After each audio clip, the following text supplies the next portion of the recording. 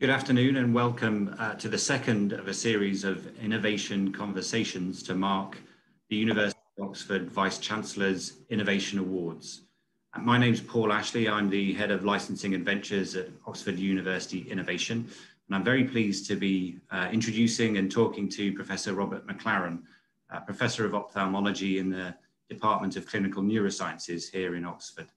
Robert is the winner of the Inspiring Leader category and the overall winner of this year's Innovation Awards for his role in the creation and growth of Nightstar, the retinal gene therapy company. These awards celebrate the quality and breadth of research-led innovation here at the university. And just to give you one example of how this activity is flourishing across Oxford, Nightstar was the university's 104th spin-out company when it was created in 2014. And earlier this month, we established our 244th company. But as you will hear today, the Nightstar story is truly one that stands out from that crowd and one that we're rightly proud of as a great example of how top quality academic science can be rapidly translated into commercial success and fundamental clinical impact. So there will be an opportunity for you to ask questions of Robert through me. If you have questions, do add them to the chat window in YouTube or to the university's Twitter feed. But without further delay, I'm very pleased to hand over to Professor MacLaren. Well, thank you very much indeed for joining us this evening. I'm Robert MacLaren. I'm Professor of Ophthalmology at the University of Oxford. And I'd just like to say how honoured and delighted I am to have been the recipient of the Vice-Chancellor's Innovation Award this year. It really is a huge accolade, not just for me, but for the whole team here at the Oxford Eye Hospital and in the Nuffield Laboratory of Ophthalmology, which is part of the Department of Clinical Neurosciences at the John Radcliffe Hospital in Oxford. So our work is really looking at gene therapy. Gene therapy, in its simple terms, is treating a disease with DNA rather than the traditional treatments with pills or proteins or other drugs. And of course, the recent experience we have with COVID, the development of vaccines, has shown just how important that is and how rapid progress has been made with DNA technologies in recent years. Now, we're interested in treating inherited retinal degenerations. These are genetic diseases that cause blindness in people, mainly young people. And in fact, they are now the most common cause of blindness, untreatable blindness in the young in the UK. So it's clearly a very important area of research. Quite often, these genetic diagnoses, the genetic diseases are diagnosed quite early on. There may be a family history, and we know precisely why that individual is going blind slowly. It's usually constriction of the visual field and gradual extinction of the vision due to the death of the photoreceptor cells, which are the light sensing cells that line the retina at the back of the eye. So, you know, this is a huge area of interest for us as ophthalmologists, because if it's a genetic disease, we can use gene therapy potentially to treat it. And indeed, that would probably be the most effective way of doing so.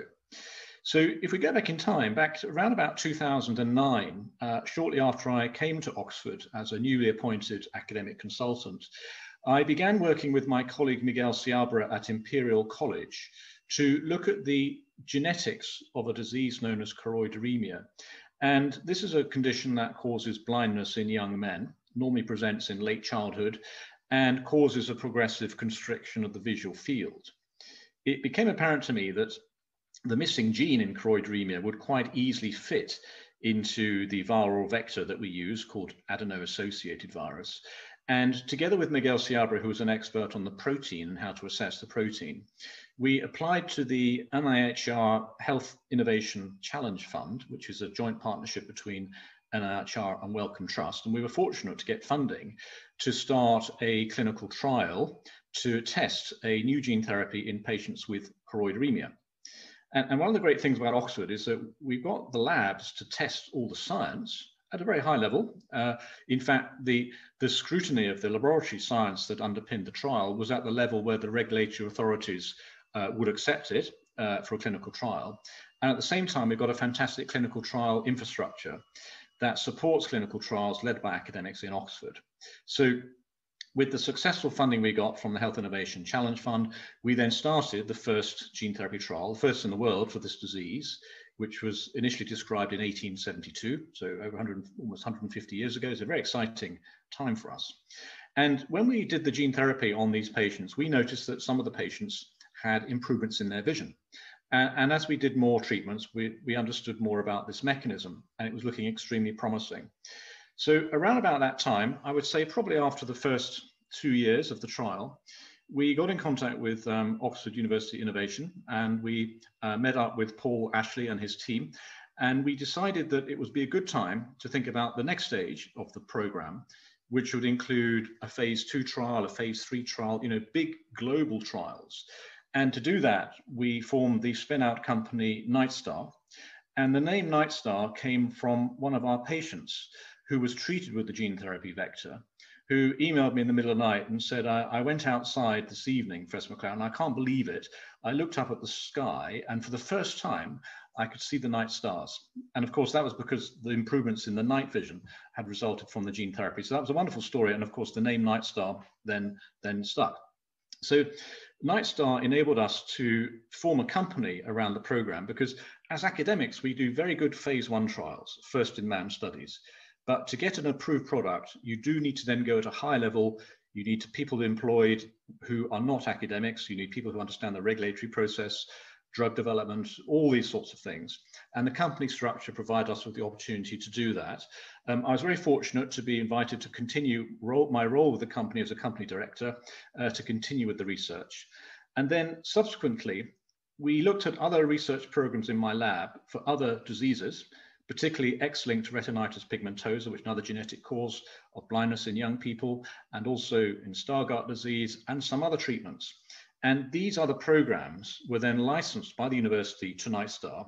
So rather than just having one single disease to treat, Nightstar was then a portfolio of gene therapies for different diseases.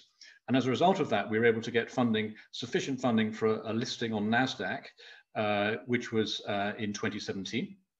And then subsequently, we had some extremely positive results from the trial for X-linked retinitis pigmentosa. And the company Nightstar was bought out by Biogen in 2019 for $877 million, which I've been told represents one of the largest British biotech buyouts of all time, which is quite exciting. Now, the company that obviously bought out Nightstar, Biogen, is a huge US biotechnology company, one of the top 20 in the world, and is now facilitating international clinical trials across America, North America, South America, Europe, now looking at expanding into Japan and Australasia at a level that just wouldn't have been possible for us as academics in Oxford.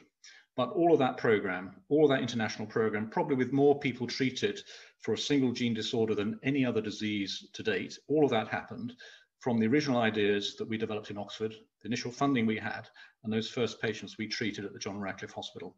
So I think it's a great example of how academic medicine can progress and how there really is an important role for us as academics, particularly when we're trying to approach these very rare diseases, which companies may not look at as being commercially viable at the beginning.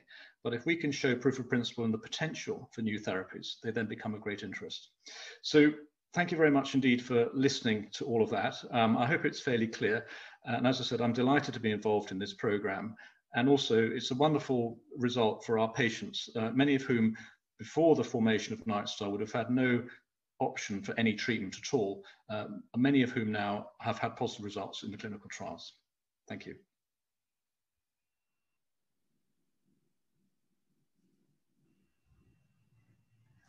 Okay, thank you very much, Robert, for that fantastic overview and insight into the Nightstar journey.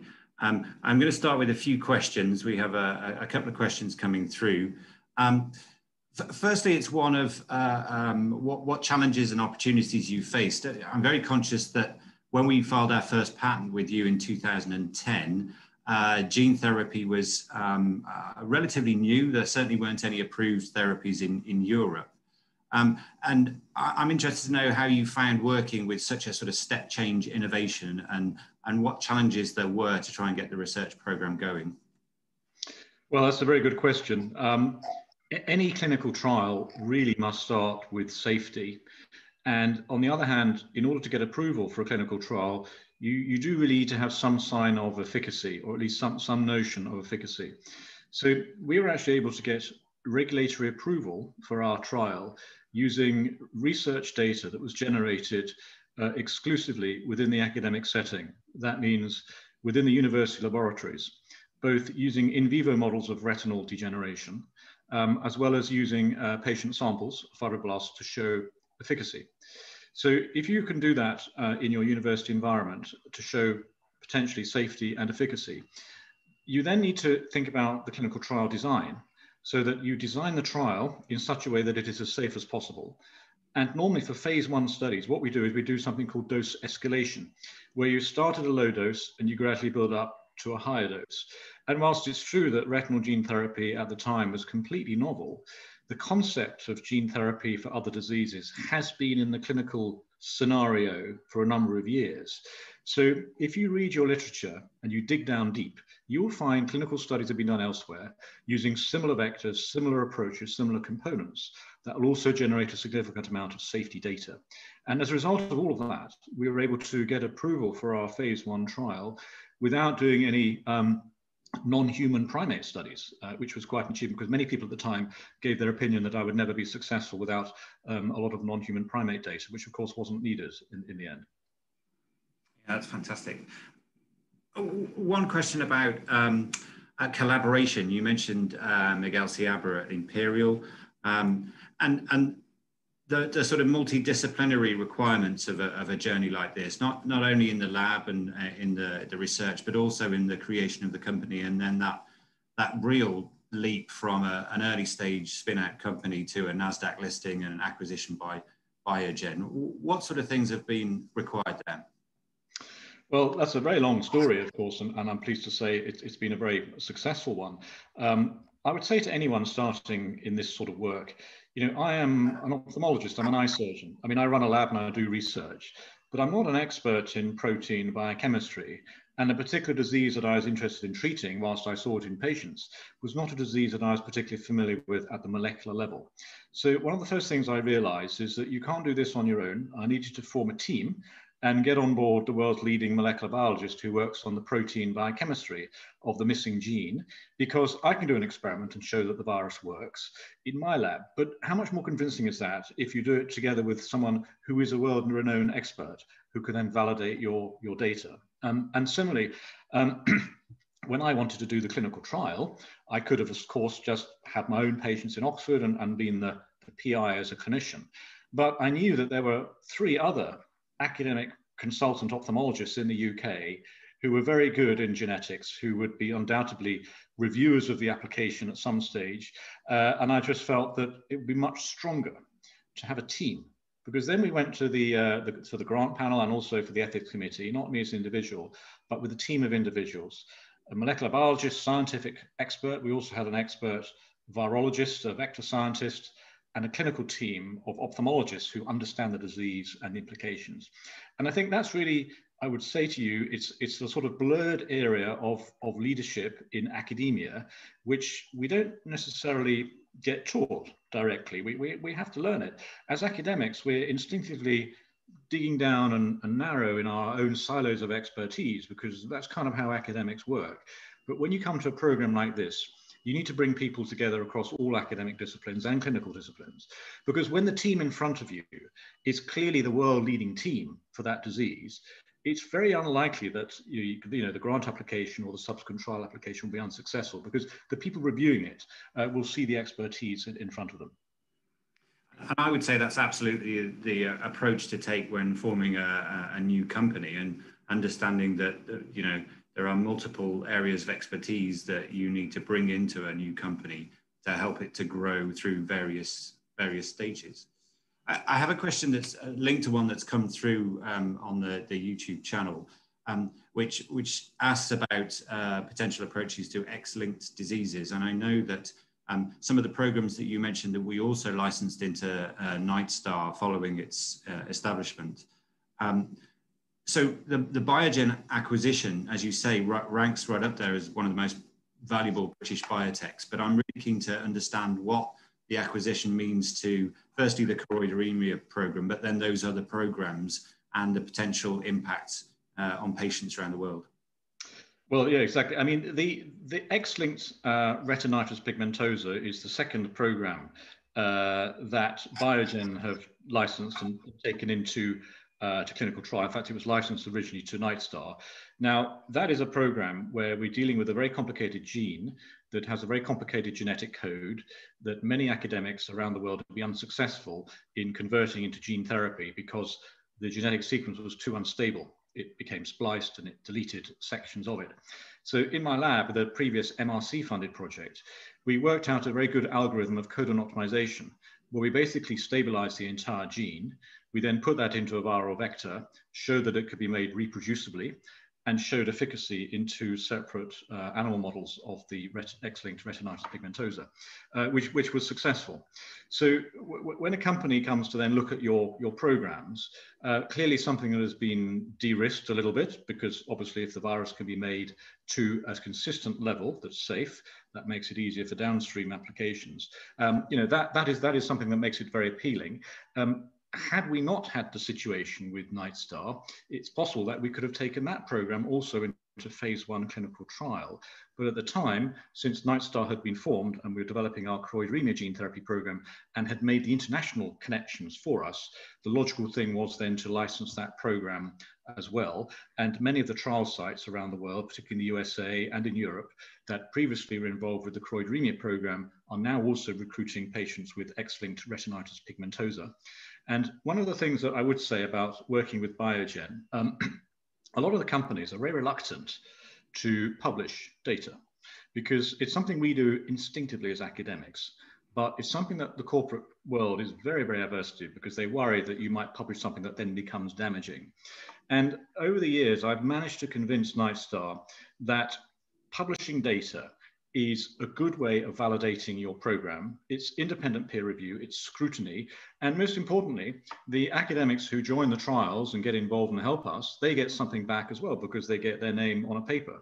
And so as a result of that, we published our phase 1 results in 2018, and this year in 2020 in Nature Medicine, we published the results of the X-linked retinitis pigmentosa trial, the first trial for retinitis pigmentosa ever to show a reversal of visual field loss, which is a huge, huge finding. Had we not had that good relationship with them, a lot of that would have been buried away. There might have been a few snippets at investor meetings, but it wouldn't have been subject to vigorous peer review. And again, I think that's the way that we as academics can influence a little bit the commercial world and remind them that published peer review is a very good validation of your program, even in the commercial sector. Absolutely. And the size of the patient group in some of those different diseases varies. So choroideremia, a relatively rare illness, but some of the other programs have the potential to help much larger numbers of patients. Exactly. I mean, X-linked retinitis pigmentosa is probably the most common of the severe form of the disease, retinitis pigmentosa. And collectively, retinitis pigmentosa, genetic diseases affecting the eye, is the most common cause now of untreatable blindness in younger people, okay? Partly because the genetic diseases are increasing, and also because we've become much better at managing diabetic retinopathy, which used to be the #1 cause. So we're now in a situation where it may be rare, but if you're a young person and you're going blind from an incurable disease, this is the most likely one that you're going to have. And I think, again, the companies appreciate that, particularly a disease that causes blindness at a very early stage is going to have a huge impact on the lifetime of that person. And again, that's where we need to generate a little bit of commercial interest in the product and say, look, there will be enough people around to benefit from this treatment, if we have the investment going forward. Yeah, and that is a key thing for us in that you have potentially a cure here for a disease that affects a relatively small number of people. So having, let's say, commercial protection around that ensures that the company will invest in it to be able to get the return when those treatments are delivered. So we have a question asking about what we've learned here for other disease areas. So can you give us some examples of how your work potentially could help areas beyond retinal issues? Yeah, I mean, we're talking about gene therapy treatments. We're looking at gene therapy and vaccines. The Oxford vaccine trial, for instance, is a good example of, another application, another virus, adenovirus. But also we're looking at applications in the central nervous system, I think predominantly, because the nerve cells are quite easy to target with viruses, and they have a very long duration of action, the adeno-associated viral vectors. We're currently working on using these vectors to develop CRISPR systems, which are a way of editing DNA and making small, precise corrections to DNA mutations. And that is an application of the gene therapy platform, because you need the gene therapy to get the CRISPR proteins into the neurons to do what they need to do. So it's not just a case of treating the eye and replacing genes. It's actually a whole platform technology that has huge implications beyond that. The adeno-associated viruses are being used to treat liver disease. I mean, pretty much the same capsid we're using for the X-linked retinitis pigmentosa trial is being used to treat hemophilia in the liver. So that's, again, another application. As we learn more and more about it, we get more confident with using the virus in different ways. And we become more familiar with the side effects. We know how to make it more efficiently. And no doubt there'll be more applications to come. It looks like some eagle-eyed viewers suspect that your shirt actually has some viral vectors printed on it. Is that right? Is that a... Yeah, but they need to tell me which viruses they are. Well, I think they say, are they the adenoviral vectors? I'm not sure, but there's some adenoviral vectors and some lentivirus there as well. So well spotted. And what a lovely shirt it is as well. Thank you. So I mean, I'm really keen, because we're all about a potential for the future. I'm really keen to hear about what you're working on right now, and I'm sure there's people out there thinking, is that something we should be investing in? Well, that's a very good question. We never stop. In fact, one of the nice things about licensing all my programs from the lab to Nightstar is that basically I went back into the office and scratched my head, because I thought, well, actually, I can't do any more research because everything's been taken from me. So you have to sort of reinvent yourself. And so what we've actually been doing is looking entirely at the gene editing potential. Particularly looking at something called base editing, where you can convert a single nucleotide correction. And when we look at the eye diseases, we see in the inherited retinal diseases that about 25% of them are caused by a single nucleotide, a single DNA position changing. Maybe an A to a G or a C to a T. Now, we're doing a technology with gene therapy where we bring in the entire gene and replace it with delivery by a virus. It would be much neater just to correct that single mutation. And then that entire gene is otherwise normal, is going to start working as it should, and it'll probably be better regulated because it's actually within the DNA. And the specific work we've been doing has been really rather dull and technical. It's just working out the best way of placing those gene therapy components, the CRISPR gene therapy components, into the adeno-associated viral vector. And in fact, our first paper on this topic has shown how the alignment of what's known as the guide RNA, as well as the Cas9 protein within that vector, is quite important in terms of the expression levels. And also we're looking at the base editing component of that as well. So, this is exciting work that we can do as academics because we're interested in papers and doing academic stuff, but it still has huge potential applications downstream. So I would say to you, if you pick a rare single gene disorder, then yes, it's rare. I mean, choroideremia is 1 in 50,000. But if you say, right, I'm not treating choroideremia, I'm not treating X-linked RP, I'm treating a disease called G2A mutation disease. Okay, so in other words, any disease, doesn't matter what it is, where it is in your body, if it's caused by a G nucleotide becoming an A, we can treat it. And that's a sort of slightly out of the box way of thinking about diseases, where we don't label them with the phenotype term anymore. We just talk about them at genetic level. There are questions about asking you to provide an insight into how long it took from your lab research to forming the company and then to treating patients, when in fact it came the other way around, didn't it? But can you give us an idea of how long that took? And it was relatively quick for Nightstar. And then any guidance that you would give to early stage researchers who are at the beginning of that path? Yes, so I did everything the wrong way around, I'm afraid. And I think really it was necessary. I am an ophthalmologist, and clearly, my focus is on the clinical domain. So when I applied for funding, I realized that it would be very likely that people on the panel would say, no, it can't be done, or the reviewers, the ethics approval won't be successful. The ethics committees will reject it. And quite often, by the way, these comments are made by individuals who've never actually been to an ethics committee meeting, but nevertheless, quite often very esteemed scientific minds that think that it's not going to happen. So the first thing I did was actually got the ethics approval for the study. I had some charitable funding, which enabled me to fund the components of the clinical trial. I then went with that ethics approval to apply for funding, which was successful, which enabled me to start the trial. But at the time, the big problem I had was getting the vector for clinical use, what we call the GMP vector. There was nowhere in the UK that was able to make the AAV vector. There was a company that said, we can make viruses for you to the MHRA requirements for a phase 1 trial, but we've never made adeno-associated viral vectors before, but we're happy to give it a go. It'll cost you £1 million, etc. But we can't guarantee it'll work. That was the best I could get. Most of them really just weren't interested. So I went to the US, and again, I flew out to a vector facility. We went to Columbus, Ohio, spent some time there with them, explaining about the trial, really getting them engaged with it, and said, really convincing them that this is really, we need your help with this. It's an academic center, and they then made the viral vector for us at a reasonable price. The MHRA had to send a qualified person out to check everything was being done correctly, but it all happened.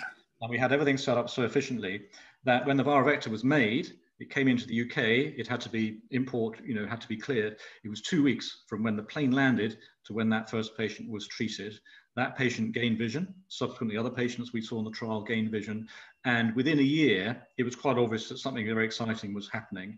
And of course, that's when we got involved with looking at the next stages of the trial and where we had the formation of Nightstar. So that would have been 2009, the grant, first patient injected 2011, and then the formation of Nightstar around about 2013, end of 2013, beginning of 2014, with that very initial data.